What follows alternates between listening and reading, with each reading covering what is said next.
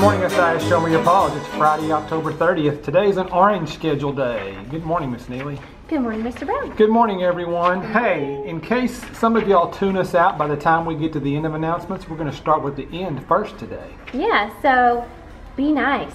You have the power to make somebody's day wonderful or not wonderful. So we encourage you to be nice and say something nice to somebody today. Yes, let's have a great day 48. Show up, do your work, and join the SIS Army of Nice. Yes. Hopefully y'all caught that today. Hopefully.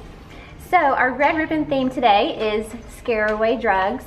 And you know, when we have our Red Ribbon Week, we have a lot of fun. But the truth is, it's not going to be very fun if you're ever faced with somebody wanting you to try drugs or some sort of chemical. That's correct. And chances are you're going to feel pressured because you want to fit in. But it's okay to have friends and to do things together. But listen, listen, listen. Choose your friends wisely. Anybody that asks you to do something that's going to hurt you or hurt someone else or damage property, probably not good company to keep. So think about it. Make good choices. Yes, absolutely.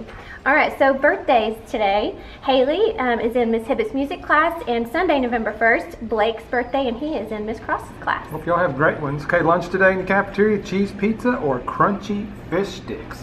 Couple of reminders. This Sunday, last day to register online for Lions Club basketball, so if you want to do that, here's that info.